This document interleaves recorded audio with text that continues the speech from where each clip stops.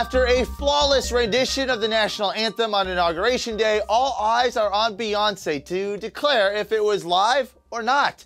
I'm Hyla for the Daily Buzz on CELEBUZZ.com and Vice Chairman of Reputation.com. Howard Bragman joins me right now to break this all down. Howard, I feel like there are so many conspiracy theories. There's so many theories as to what might have happened. I mean, at the end of the day, does it matter if she's saying live or not?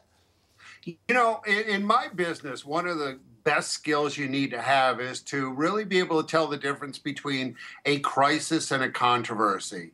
This is a controversy in my mind, Hyla. It doesn't affect anything. Had you gone to a Beyonce concert and she was lip-syncing, you'd have every right to be upset and say, that's not what I paid for. This was a historical moment that she wanted to be her best. It was an amazing performance. And by the way, though, whether she lip-sank or did it live, that was her voice, her rendition, and it was beautiful. And I want to remind everybody, 4 years ago, Aretha Franklin sang, and her voice cracked, and she took grief for it. So the point is, you can't win. You're gonna, there's gonna be people who like it. There's gonna be people who don't.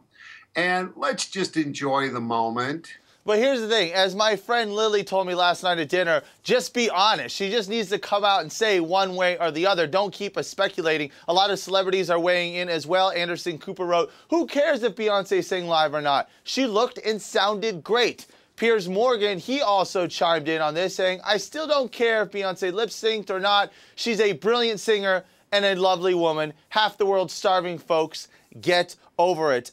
Kelly Clarkson... Exactly, And by the way, what do you mean she owes us an answer? This is not the court of law. She's not being sued. And if she did indeed lip sync, nobody knew it till it was published. So it was an exceptional lip syncing performance. It wasn't one of those performances we've all seen where the lips are going one way and the words are going another.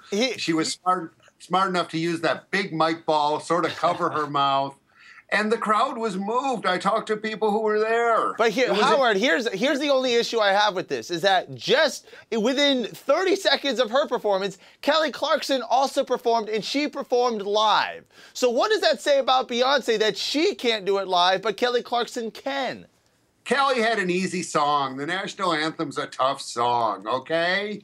I'd hate to sing the national anthem live on tape any other way. Every performer has to make their own choice and do what's right for them. And this doesn't give me any less respect for Beyonce. I think the question is, what's going to happen at the Super Bowl? And I can assure you she'll actually be singing there. But what you have to understand is that's a musical performance. She wasn't hired at the Super Bowl to do the national anthem. She's hired to do a great halftime show, which is indeed a performance. This was historical spectacle, and let's separate the two, okay? Okay, last question for you, because I got to go. But should she say something, either yes or no, confirming or denying the fact that she sang live? Oh, I think the woman deserves a little mystery. I think it's kind of fun to have this non-controversial controversy, and she's been involved with enough controversy in her life. She has a thick skin. She'll get beyond this. It's none of our business. It was a great, stirring performance. Howard Bragman, always a pleasure. For more on Beyonce and the biggest stories breaking right now, stay clicked on CELEBUZZ.com.